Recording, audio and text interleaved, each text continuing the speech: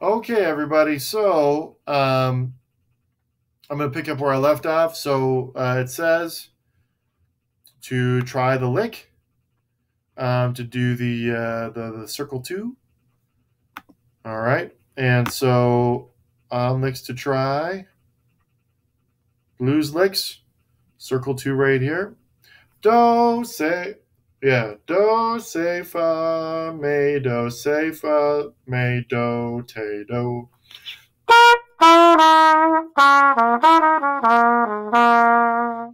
So I actually kind of recommend if you're going to memorize it, go from the end. Do the last part first. So do, te, do. Really cool idea, right? A lot of blues there. And then I'm going to try to do the pickup into that, the E flat. That's the last four. That's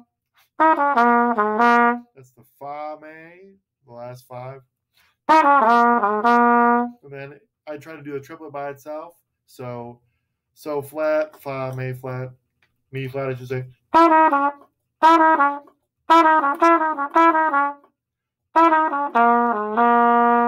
trying to get that memorized.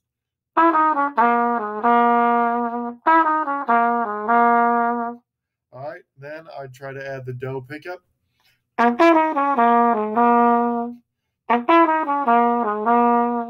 then I'd work one more back, me flat, me flat.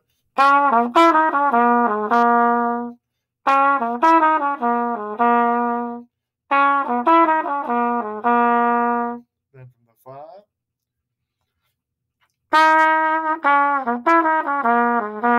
One and two. And then let's do from the so flat. One.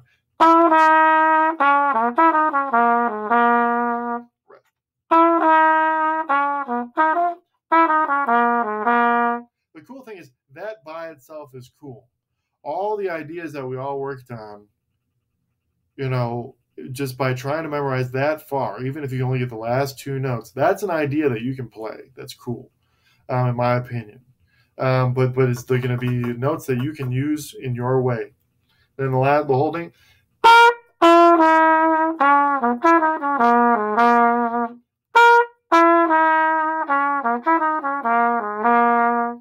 Okay, the next thing it says to try is the associated scales.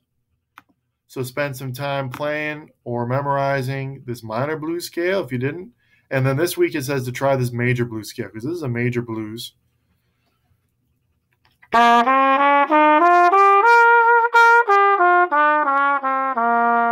The notes that it has in common with the minor blues are one, that flat three, sharp two in this case, five, and five. Those are the notes that are in common. And my cursor went away. Hopefully it's not all glitchy. Glitchy. One, flat three, and five. Those are the only notes that are in common with the minor blues scale. But they kind of work together in different ways. So it's good to learn both. So that in this blues, you can play this minor blues scale and it sound fine. But this major blues scale will give you another flavor. When we get into in future songs, if we ever play a minor blues, then the major blues doesn't work on it. But these blue notes in the minor blues scale work on the major side. You just can't play the happy stuff during the sad stuff. You can always have some sad with your happy. You know what I mean? It's some bittersweet is a nice contrast to make the happier scene happier. But if you got a sad song, you don't want any happiness in there. You know what I mean? You want it to be sad and sadder. So that's the minor blues. That is also, I don't know. You can take that however you want. Okay. All right. So let's do some improvising. So I'm going to play that B flat blues shuffle time, and I'm going to improvise, try to use that lick that we just learned.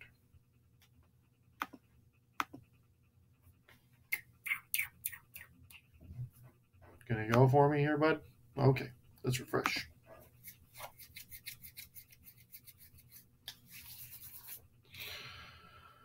All right.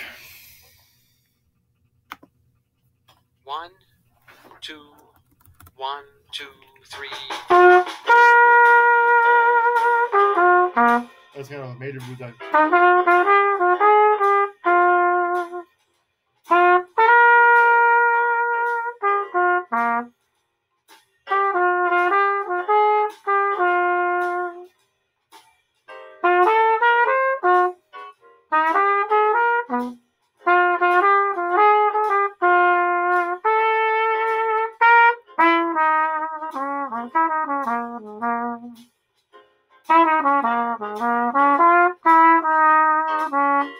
That's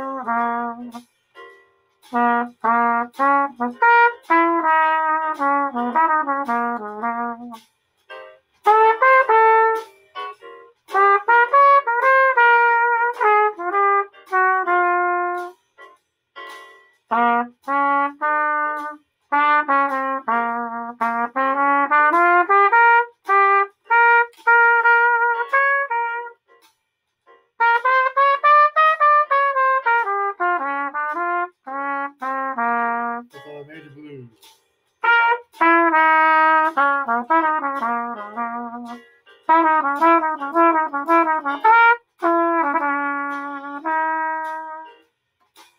Shaky ending.